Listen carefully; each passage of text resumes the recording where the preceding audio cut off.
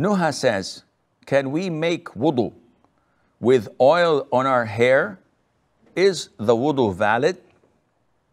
We know that in order for your wudu to be valid, is that your organs are washed and there is no layer between the water and your skin.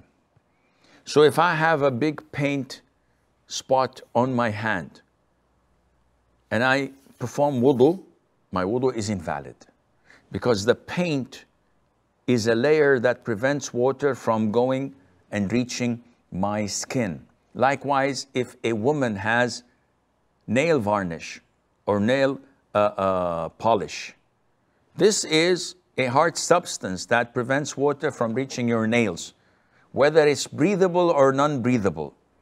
This is all bogus. It prevents water from reaching your nails and your wudu is invalid. There is an exception of two things.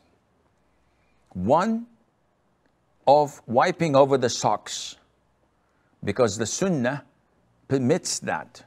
So I did not wash my feet, rather I simply wiped over them in wudu. This is valid, providing that I wore the socks after performing ablution. So I am in the state of minor ritual purity, I'm in the state of wudu, I put them on. Now, next time I make wudu, I can wipe over them. And there are a number of other conditions. The other exception is wiping over the hair. Because wiping does not mean washing. It is a more simpler way of doing it. So we have authentic hadiths stating that the Prophet ﷺ, when he went for Umrah and for Hajj, he used to put a substance similar to glue on his hair.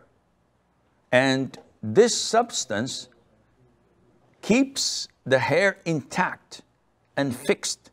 He's traveling for a couple of weeks' time, so he definitely performed wudu, which means that wiping over this substance is okay and legit.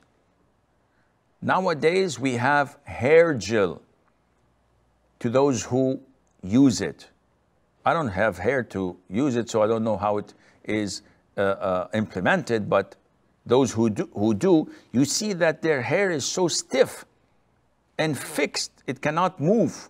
Even if they jump or fall, it's fixed. So such gel prevents water from reaching the hair, but you can wipe on that without any problem. When performing ghusl, this is not sufficient. You have to wash it off to ensure that the water reaches every single hair and your scalp as well.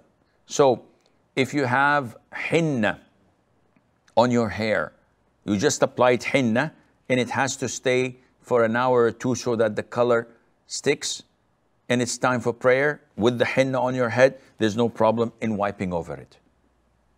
If you have hair gel, there's no problem. If you have oil, it is also permissible, and Allah knows best.